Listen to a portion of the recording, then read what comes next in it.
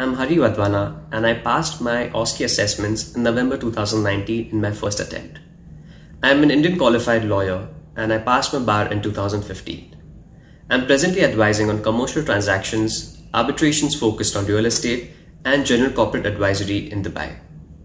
I'm also providing pro bono services to expats in UAE since 2018 on employment issues and their potential civil and criminal liabilities on the outstandings with the bank and financial institutions.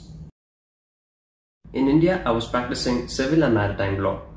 Thereafter in 2018, I decided to move to Dubai to broaden my horizon.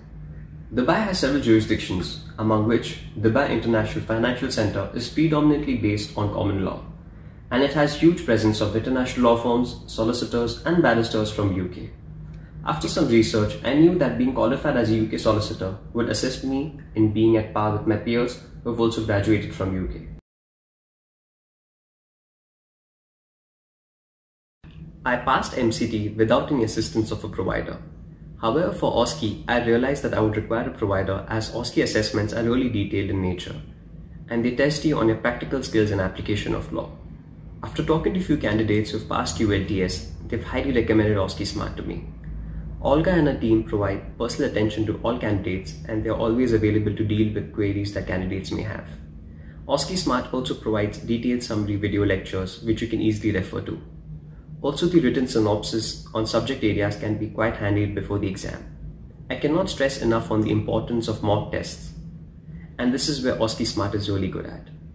I had my mock test scheduled 10 weekends before the exam, so in a way I was put in an exam mode for 2 months before the exam, and this really helped me in my preparations.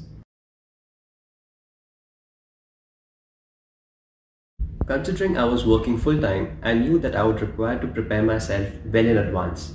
I started studying for the OSCE assessments 6 months in advance, and I had 3 simple tips. First, reading the OUP books. I have read the OUP books at least 2 to 3 times before the exam.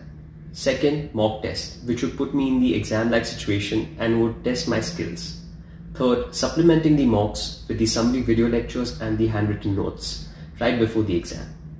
One key tip that I can give to all the future candidates is that there is no substitute for the OUP books and the mock test. There is nothing like enough mock test. I truly believe that without the assistance of OSCEsmart, I wouldn't have been able to pass my OSCE assessments. And I would highly recommend OSCEsmart to all future candidates. Keep practicing and good luck.